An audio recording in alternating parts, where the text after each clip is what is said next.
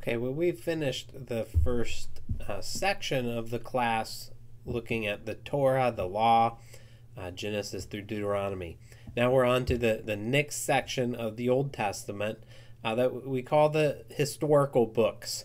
And this section is a little longer than the first section. The first section, we studied 5 books. Here we have 1, 2, 3, 4, 5, 6, 7, 8, 9, 10, 11, 12, depending on how you're counting. This test, actually the second test is usually a little more difficult than the first test. So the historical books in the English order we call are the books of Joshua, Judges, Ruth, 1st, 2nd Samuel, 1st, 2nd Kings, 1st, 2nd Chronicles, Ezra, Nehemiah, and Esther. We're going to start into Joshua today. And so the Hebrew order of the scripture, which you can call the Old Testament in Hebrew, we call the Tanakh, which stands for Torah, Nevi'im, and Ketuvim. So the Torah is the law, the Nevi'im is the prophets, and the Ketuvim is the writings. Where these historical books fit in, many of them fit into the prophets. So Joshua, Judges, 1st and 2nd Samuel, 1st, 2nd Kings, these are books that fit in the prophets. But Ruth and 1st and 2nd Chronicles, Ezra, Nehemiah, and Esther, these are in the writings. So the historical book section these books are in both. Some are in the Nevi'im, some are in the Ketuvim. Some are prophets, some are writings. But so what is history? As we're moving in this section, we've already, a lot of the Torah actually had history in it. Like Genesis had the prehistory, but then also the history of the ancestors, the history of the Exodus, the history of the time in the wilderness. So these narratives, you could call them history also. But what is as we move into the historical books, what is the purpose of remembering history? And so since we're not in class, I guess I can't invite participation. I usually but I want you to think about it. Take a moment. What's the purpose of remembering history? Try to write something.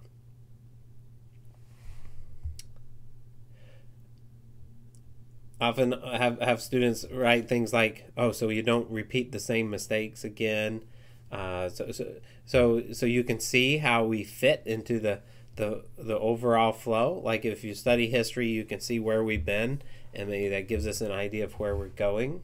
I think those are both good things, like learning from the past, so that you don't do the same things again, or so that you can learn from it and do the same things again. I guess those are some reasons for learning about history. I think when we're thinking about the study of history, we're choosing to history. The process of history is a process of choosing what to remember. We can choose to remember some things and choose to forget other things, and history is our intentional choosing to remember certain things. And so as we choose to emphasize and remember and dwell on certain events, this is showing us something about who we are and what we value. So history is ultimately then, if it's an expression of what we value, then history is an act of worship.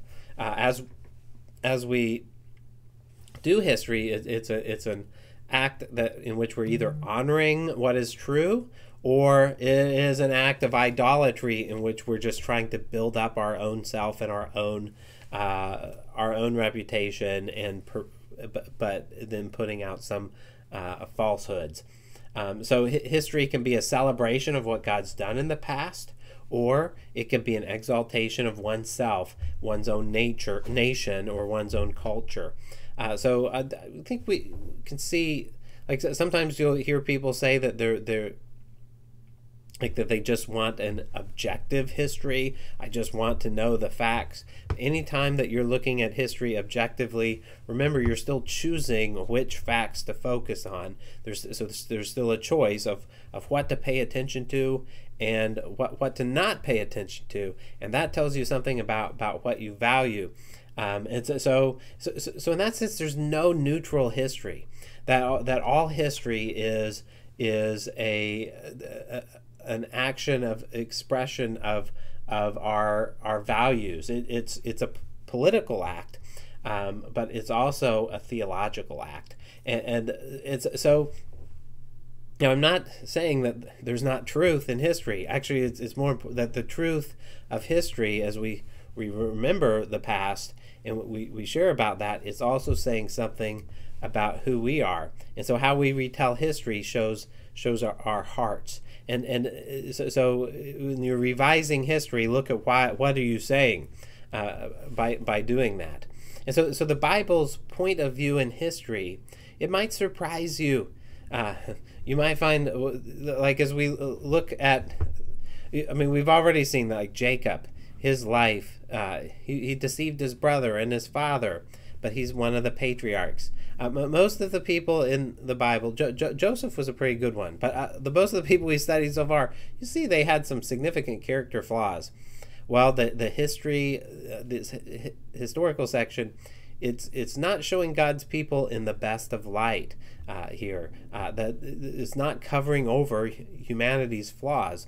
The historical books show still God's covenant promise to Abraham, how God is faithful to keep that promise. He's faithful to his word all throughout, but we see that Israel, even as and God's people, are idolatrous and unfaithful, and he as he brings them into the promised land, they quickly forget him and they turn to idolatry, and then God brings judgment upon his people.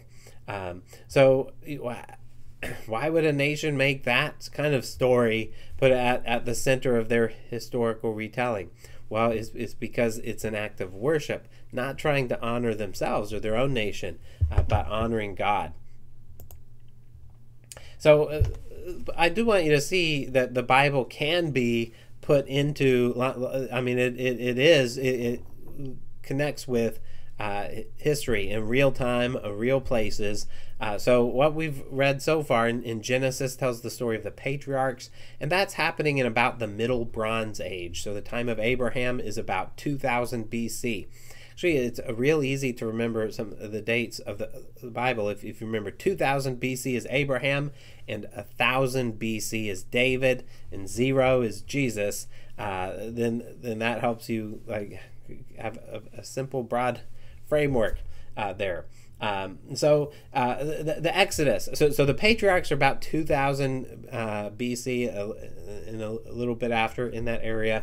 Then the Exodus occurs sometime during the New Kingdom period of Egypt, with Pharaoh, maybe under Pharaoh Amenhotep or Pharaoh Ramses. There's two different theories about the time of the Exodus, but they're not that far apart from each other in date. So we can see, okay, that's when Moses comes out of Egypt. It's during the New Kingdom period. And so the Iron Age is roughly the time that the history section takes place. So the time that we're talking about now, from Joshua through Esther, is from 1200 BC to 586 BC, and that's taking place during the Iron Age of human history.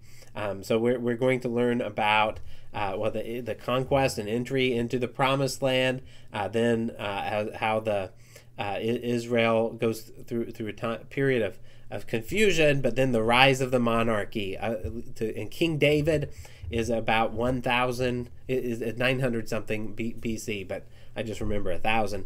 That makes it a nice round number. and so that's and then so Saul, David, and Solomon are the kings when Israel's at the is united, but then it's divided, and we'll get into the period of the divided kingdom, and then God brings two nations to judge Israel and in the northern kingdom and Judah, which was Israel gets divided into two parts, Israel and Judah, and God brings judgment on Israel through the Assyrians, and then he brings a more complete judgment in which Jerusalem is destroyed, and that's at the hands of the Babylonians, who are also called the Chaldeans, and so the Chaldean Empire is 626 to 539 BC. Jerusalem is destroyed in about 587 or so by the Babylonians. And the Babylonians are conquered by the Medo-Persian Empire, and it's also called the Achaemenid Empire.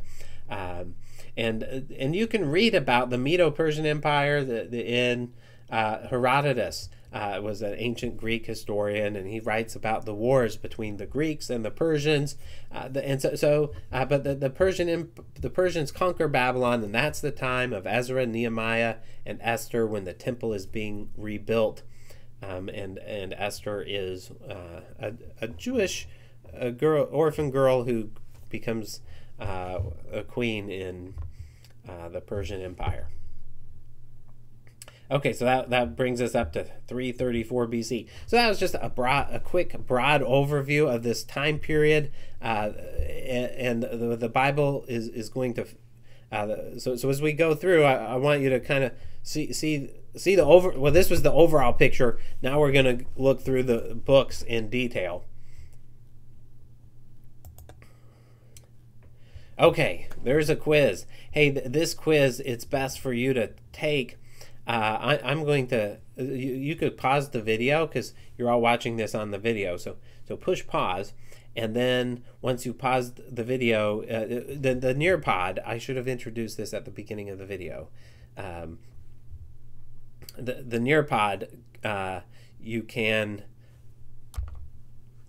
then take this self-paced Nearpod quiz and just see if you were following what I've said in the lecture up to this point in time.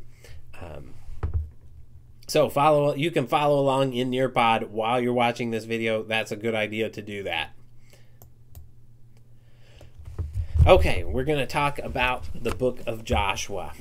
So this Joshua is, we already encountered Joshua. He was in the book of Numbers and Deuteronomy, both tell of when Moses lays hands on Joshua, but the Lord tells Moses to do so, and in the spirit that was in Moses that is on Joshua, the Lord's with Joshua, and Joshua's the one who's going to lead the people into the promised land. Moses isn't allowed to enter the promised land, but Joshua and Caleb are the two that are allowed to enter the promised land. So Joshua is the next leader replacing Moses, and so the book of Joshua overall is about Israel entering the promised land by their obedience. So it's the obedience to the Lord. The end of Deuteronomy had those blessings if you obey, curses if you disobey. So in Joshua we see by their obedience, when they obey, they're successful and they enter the promised land and they conquer it. But when they disobey, that's when they're not successful. And so you'll see that in several of the stories. So Joshua, this word, Yahashua, it means God saves. God's the Savior. Now, so actually, the word Joshua is similar in the root. So that Jesus, the Greek word is Jesus, but it's deriving from the Hebrew name of Yeshua. So the word Jesus means saves, also that God saves. So Jesus is and Joshua is coming from the same root word. And so Joshua is giving us the historical record of Israel's entry into and conquest of Canaan. So the dates are, so when this happens is just right after the Exodus, the next generation. And so it's either in the 1400 BC or 1200 BC, depending on which date of the Exodus. There's two different theories. There is one of those. But I don't know which. I think the big theme of the book of Joshua is that Israel's success in conquering the land is dependent on their obedience to Yahweh, their obedience to the Lord. Are they relying on the Lord and obeying Him? They don't conquer the land by their own strength or by their military might. They're conquering only by the Lord is leading them. They conquer by obeying Yahweh. So the very last chapter of the book of Joshua reveals the purpose of the book and the context of Israel's history. And so this is a book, I don't know, maybe I'll go ahead and turn to, I don't know if it's a good practice to always read the end of the book first, but let's do that in this case. So Joshua 24, verses 19 through 22. Says, but Joshua told the people, you will not be able to worship the Lord. Now, say that again. What? He said, but Joshua told the people, you will not be able to worship the Lord, because He is a holy God. He is a jealous God. He will not forgive your transgressions and sins. If you abandon the Lord and you worship foreign gods, He will turn against you, harm you, completely destroy you, and after He has been good to you. Well, no, the people say to Joshua, we won't do that. We will worship the Lord. And then Joshua says to the people, oh, well, you are witnesses against yourselves, that you yourselves, you've chosen to worship the Lord. And they say, we are witnesses. Then Joshua says, so then get rid of all the foreign gods that are among you. Turn your hearts to the Lord, the God of Israel. So the people said to Joshua, we will worship the Lord our God, and we will obey Him.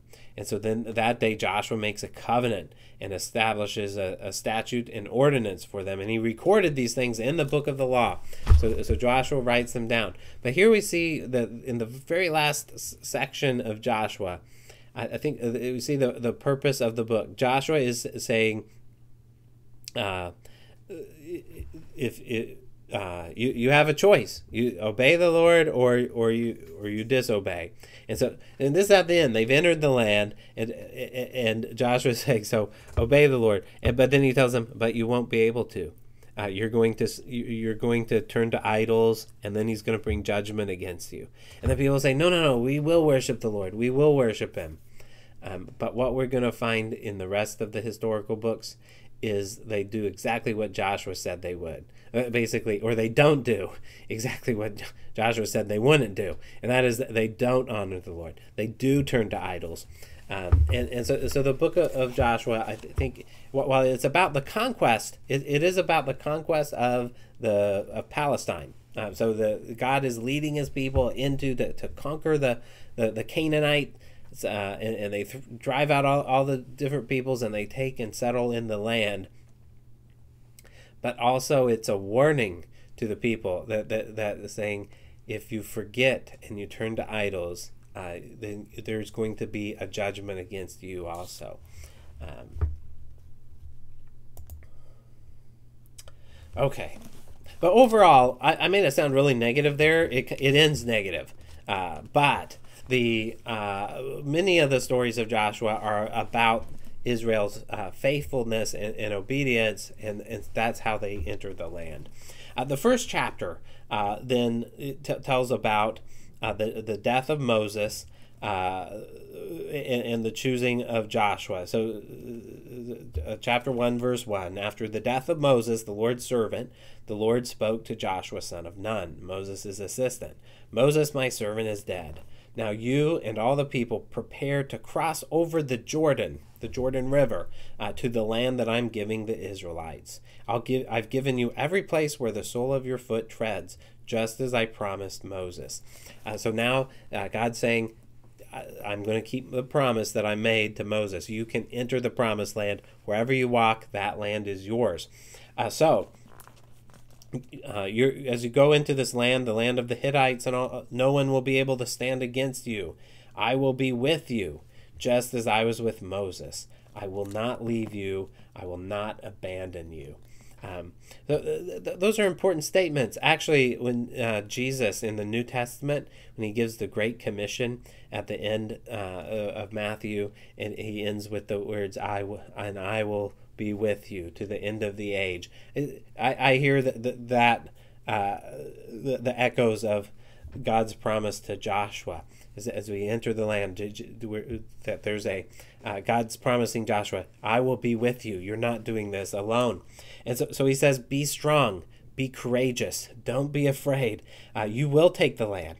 You will be, above all, be very strong, be very courageous, and observe carefully the whole instruction. That word observe in the English, he's not saying observe like look at things. It means to keep the commandments. Like keep doesn't mean to hold on to something. It means you obey. So observe here means to obey.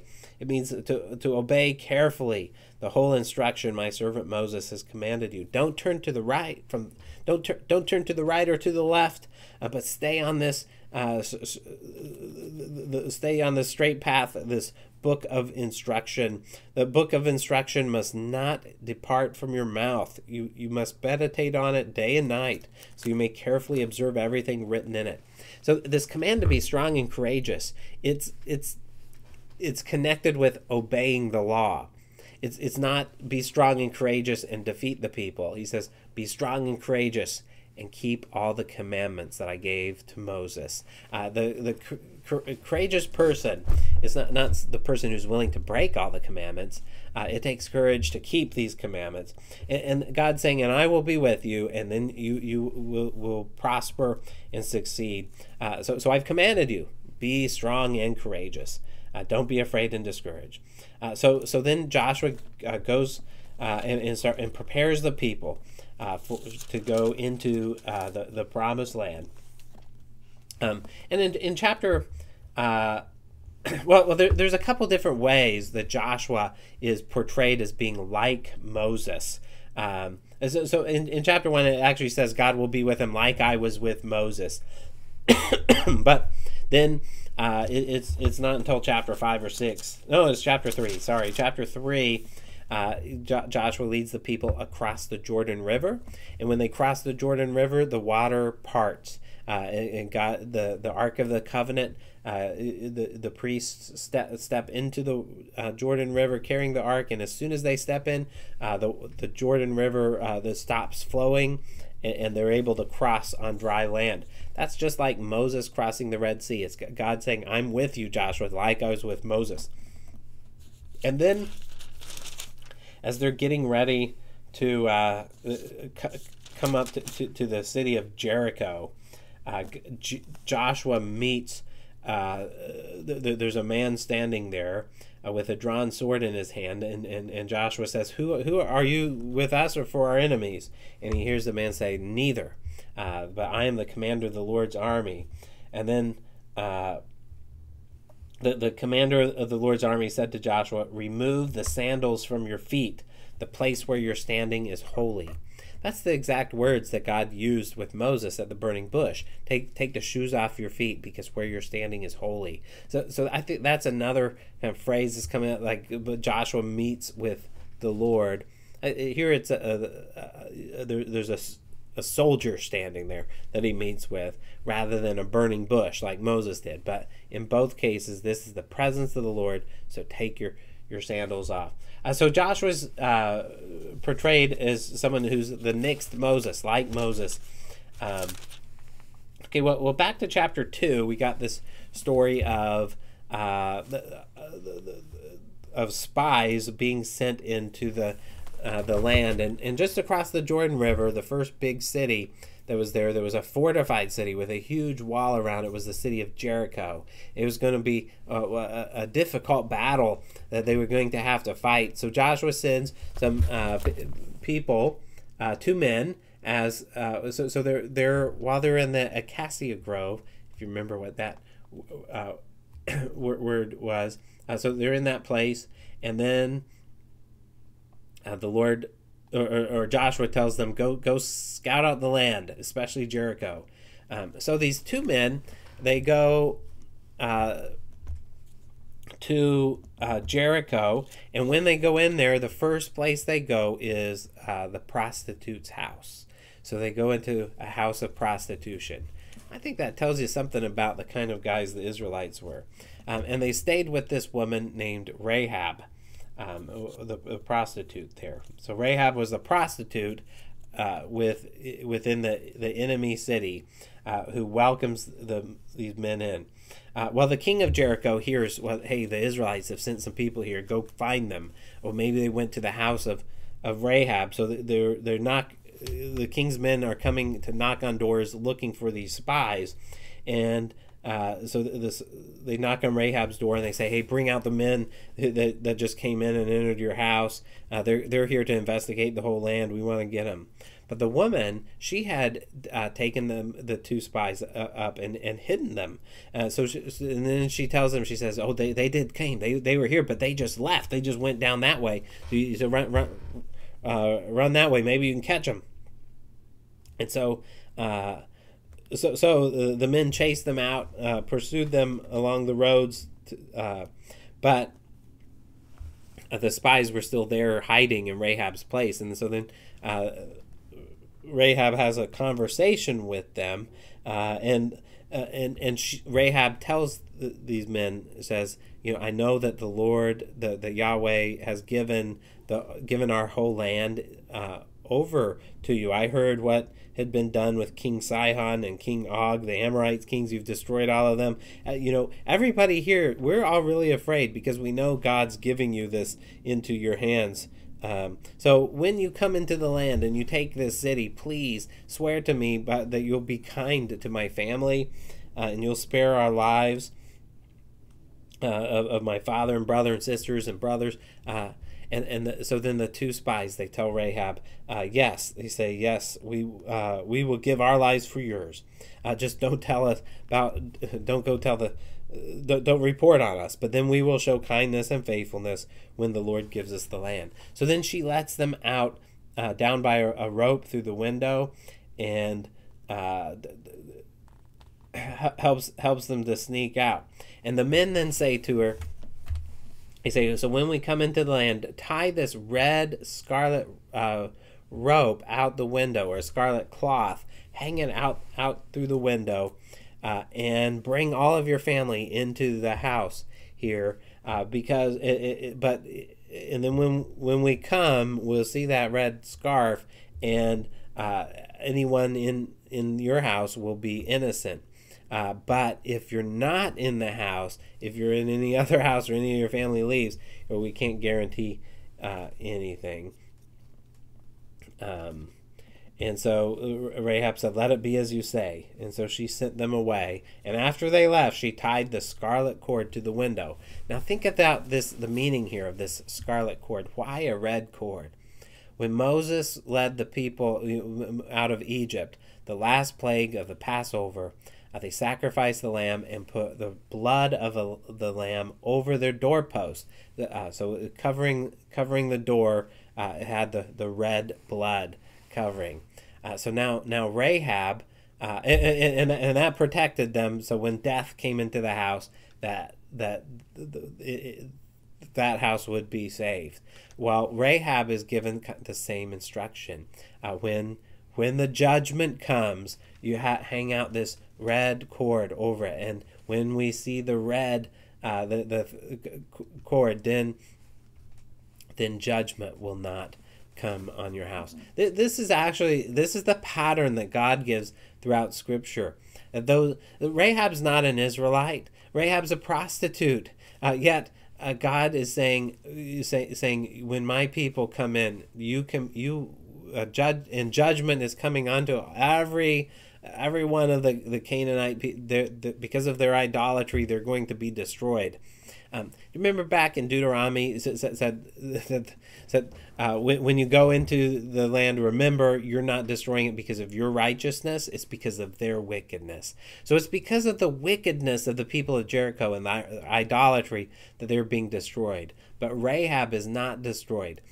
because she she welcomed the spies into her home, but then as she hangs this red cord out of her house, it's like putting the blood of the lamb over her doorpost. And it's the way God acts. As judgment is coming, he provides a way of salvation. And so as Christians, we can see that how are those who are excluded and outside, and prostitutes and Canaanites and idolaters, and we deserve God's judgment, but how do we escape it? It's just like Rahab.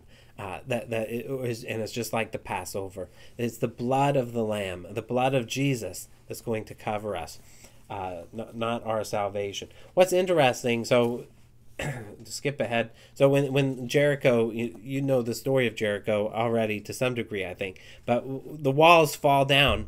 It's not that Israel knocks them down, it's that God knocks them down, but Rahab's house still stands.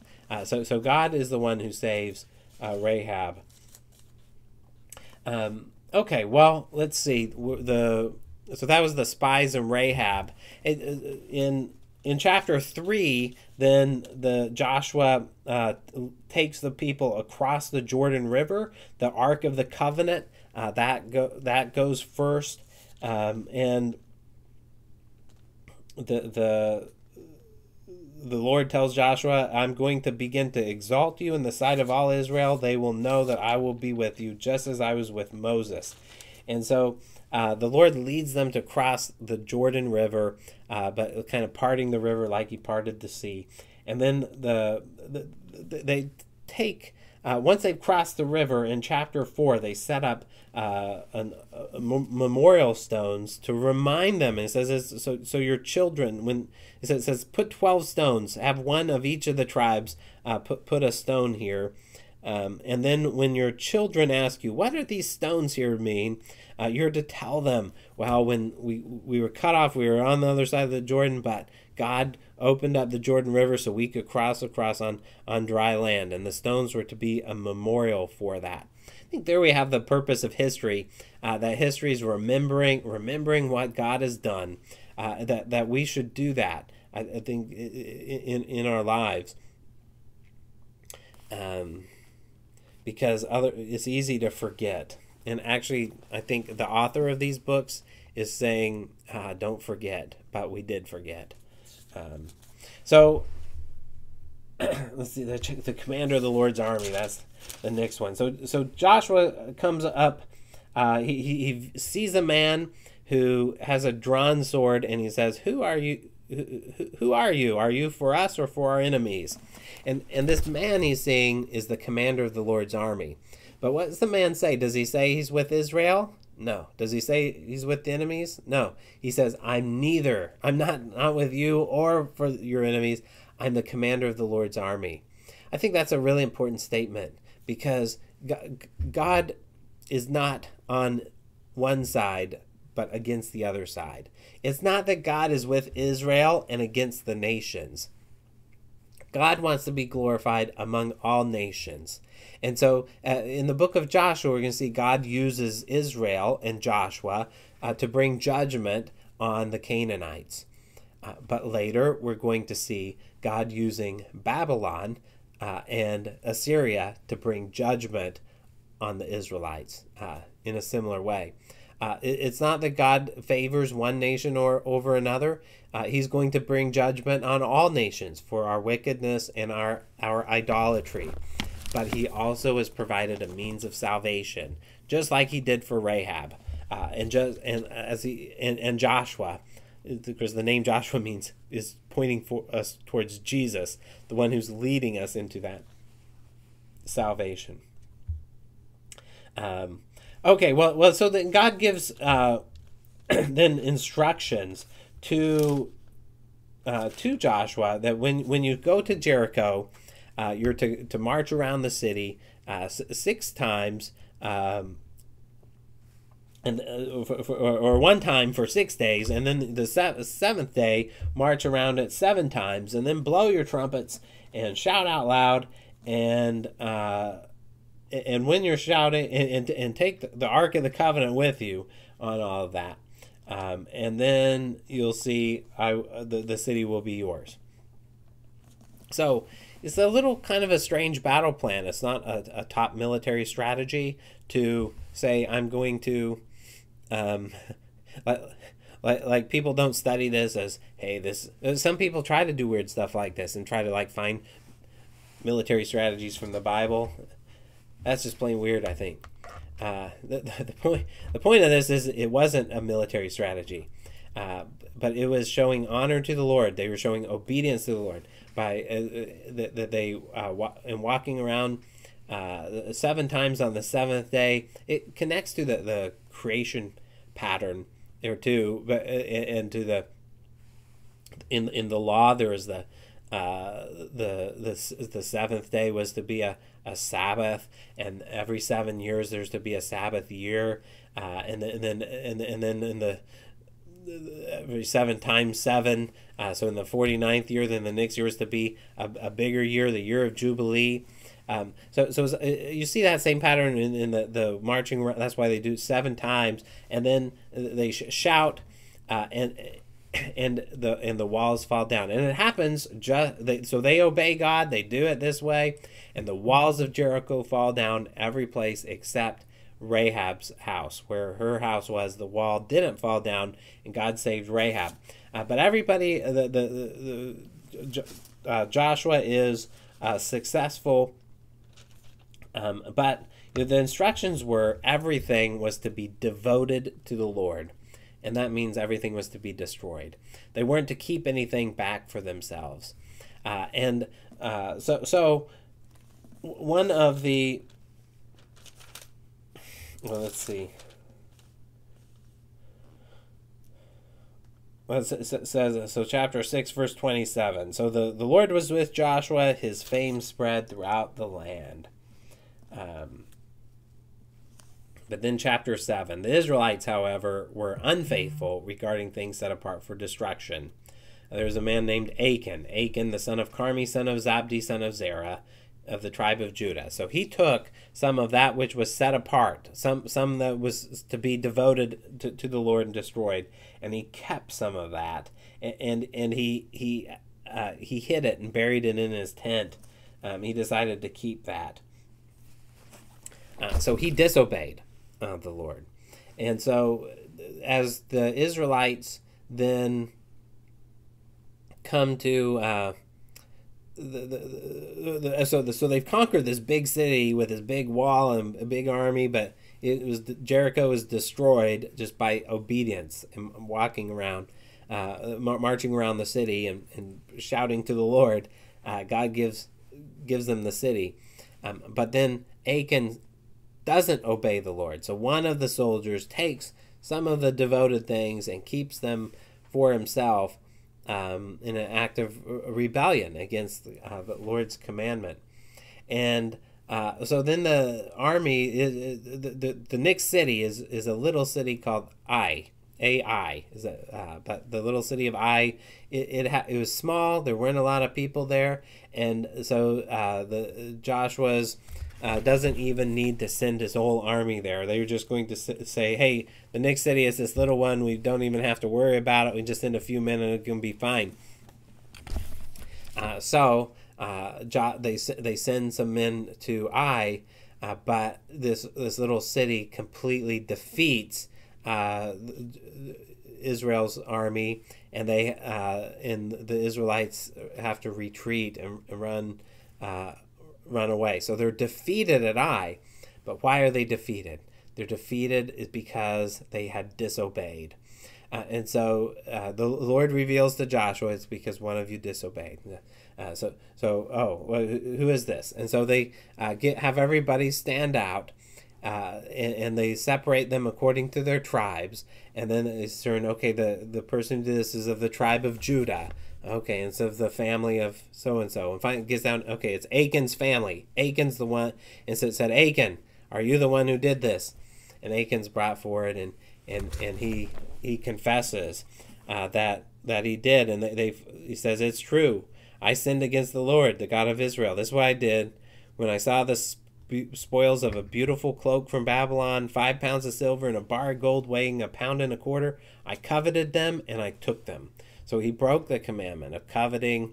It was idolatrous because he was keeping what was to be devoted to the Lord. And he said, you can go see them yourselves. They're in they're concealed in the ground inside my tent. And so Joshua, they go find it. And so then Achan and his whole family are brought out and are stoned, meaning they had stones thrown at them until they died. And so Achan and his family are killed and put under the tent or buried. And they even give the name, it's called the Valley of Achor, because of Achan's sin. So what's the difference here between Jericho and Ai? The success at Jericho is because they obeyed God's orders completely. But at Ai, they fail because one of them had disobeyed God's order. So it's showing that different when you rebel and don't keep my word, then even a little nation's going to give you trouble.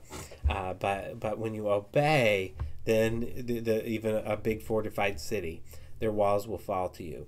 And think about like how the difference between Achan and Rahab. Achan was an Israelite soldier. He was in the line. He was from the tribe of Judah, and yet he was destroyed because of his disobedience, and he was judgment was brought on him. He was devoted to the Lord. I mean, just like all the Canaanites were to be devoted to the Lord, they were to be destroyed. Achan is destroyed because of his rebellion. But Rahab, in one of these from Jericho, a prostitute, and yet is she destroyed with the Canaanites? No, she's not. That she is saved and counted as one of God's people because she puts her faith in the God of Israel. And actually Rahab is then reading the genealogies of Jesus in the New Testament is one of those listed as a great grandmother, great grandmother, so that's an important. I think the author's wanting us to contrast. See, it's not just the Israelites that are saved. Rahab is a Canaanite prostitute who's saved. So when Israel disobeys, they're going to face judgment. But when the Canaanites turn from their idolatry, they'll be saved also. Okay, so I want you to be able, what is the central theme in Joshua? I want you to be able to state that in your own words. Go ahead and take a moment to write it down. You could pause the video and do it in Nearpod. But it's basically, no, I'm not going to say it. You have to rewind. I said it earlier. Okay, let's finish off. We've got 5 more minutes of class. 5 more minutes, and then you're done. So the main events in Joshua, so we got up to chapter 8 or 7. So after the sin of Achan, then they've destroyed Achan.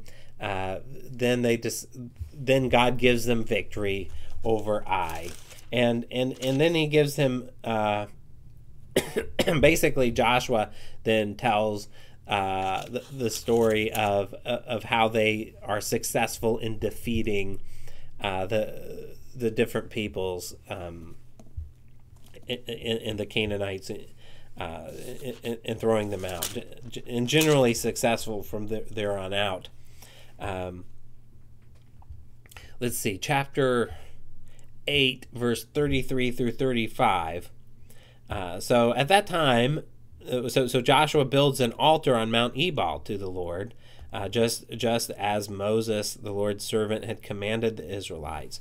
And he built it according to what's written in the book of the law of Moses. So in the time of Joshua, they already have the Torah, the law of Moses, and so they build this altar with uncut stones, so it's not like the altars of the Canaanites.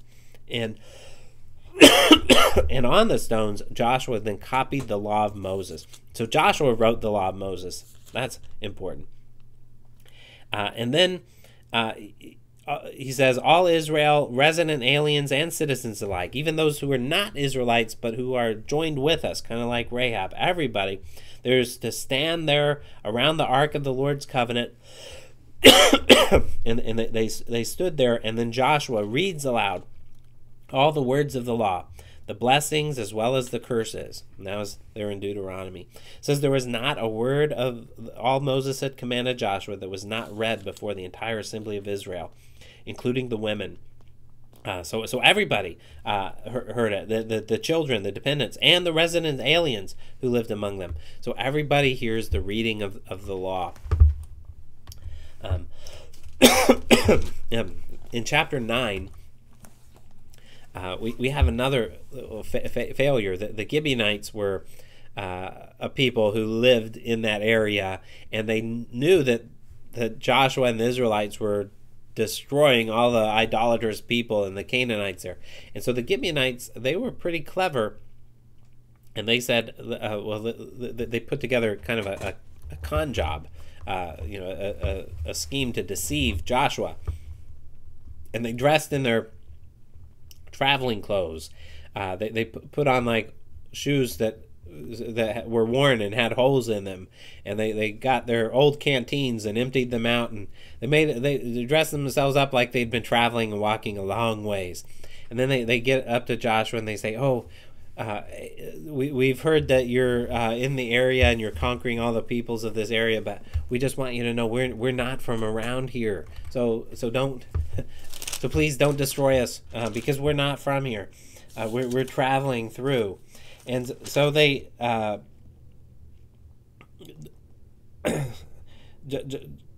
asked for a treaty to be made. And it says Joshua and the men, they did not inquire of the Lord, but they accepted and entered into this treaty with the Gibeonites. And so they allow the Gibeonites to be their servants, but they don't completely destroy them. Eventually, then they discover, though, that that they did live in the area, but they'd already sworn the oath to them, and so they couldn't go back on that. But so this is showing, kind of explaining in the period of Joshua, they were to destroy all the peoples of the land, but they don't. And the Gibeonites is one which they don't, because, well, they failed to inquire of the Lord. There's a few more things that happen. It tells a few more battles, but in chapters 10 and 11, it gives just an overview of conquering to the southern cities first. So it conquers the southern part of the land, and then Joshua goes through and conquers the northern part of the land. And the land is conquered by Israel. And then chapters 12 through 21, a fairly long section, describes how the land is divided between the 12 tribes, and listing which tribe inherits which land. And so that's pretty much the book of Joshua. But I think that's a good spot to end. Hopefully on Friday I can be back in class with you, but we'll end the video here and get ready to move from Joshua and then into Judges Friday.